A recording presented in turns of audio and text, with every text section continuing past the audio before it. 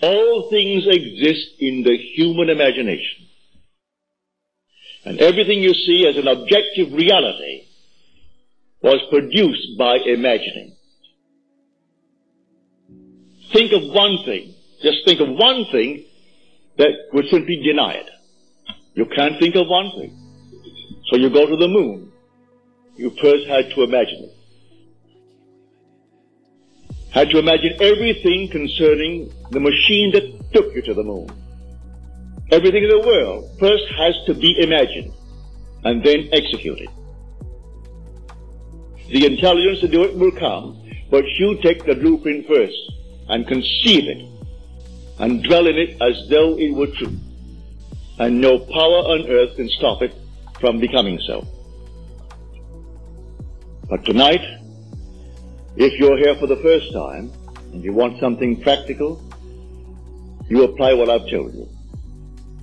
First, have an objective. You must have an objective. You can't say, well, I don't know what I want. Well, all right. Come back the next time. Ask yourself, what would I like of life? Don't be ashamed to name it, what would I like of life? Well then, try to get some objective. Now, prayer, as far as I'm concerned, is nothing more than the subjective appropriation of the objective hope. That is the way to success. I appropriate it subjectively. How do I appropriate a state subjectively? Well, suppose now, this very moment, I wanted a ball, an ordinary baseball. But there isn't a baseball in the room, all right? But I want one. I would actually assume that I am holding a baseball in my hand until I can feel it. You think you can't feel it? Well, now try it. Try to feel what it would be like if you held a baseball. Now, to prove that you have held it, see what it feels like, the difference now, a tennis ball. See any difference? All right, a golf ball. See any difference? A piece of silk. You feel any difference? If you can distinguish between these many objects, though they are subjective, then there must exist somewhere.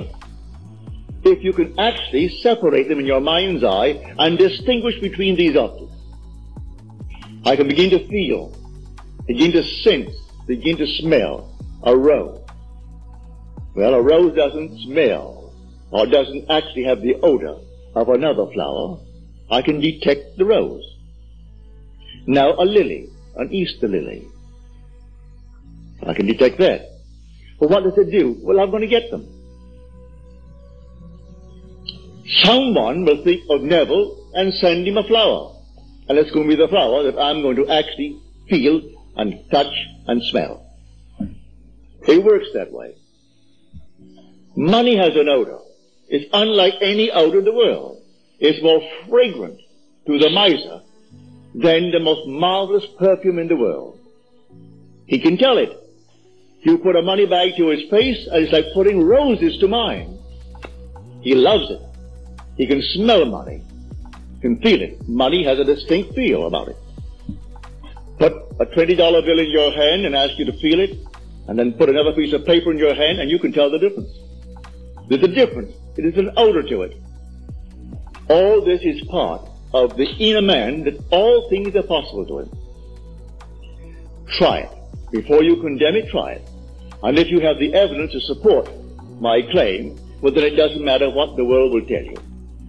If he laughs at you, so what? So they laughed at everyone who had an idea that seemed a little bit off-center. Always laughed at him. They laughed at the idea of going to the moon. Well, now it's an accomplished fact. There are still those who won't believe it happened, you know, because they don't want to believe that it ever happened. There are those who said you couldn't go down and actually live underwater. Now we have a submarine.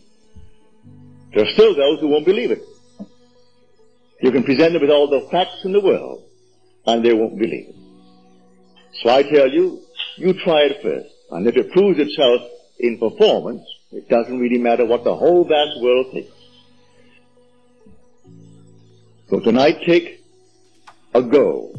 Make it a lovely goal, either for yourself or for another. Any time that you exercise your imagination lovingly on behalf of another, you're mediating God to that other.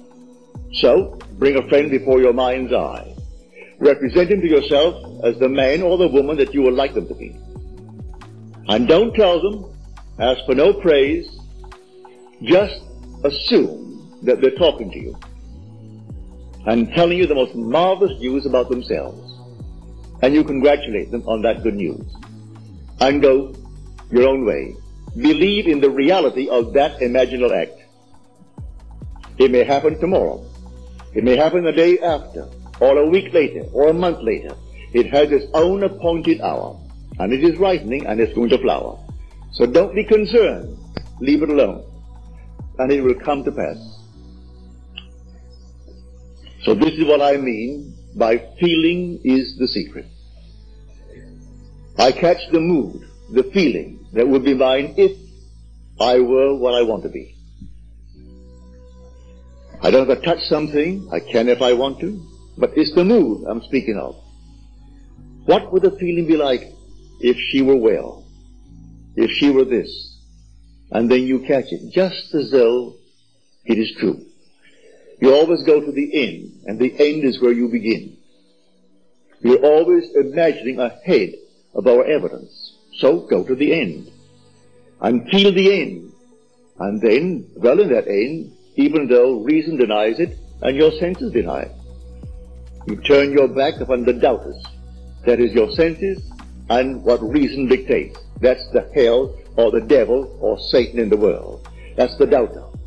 So you turn your back upon it. And then you walk as though things were as you want them to be. And living in that assumption, it slowly hardens into fact. Even though at the moment of the assumption it was denied by reason, an assumption, though false, if persisted in, will harden into fact. So you learn to assume and learn to persist in the assumption, and it will come to pass.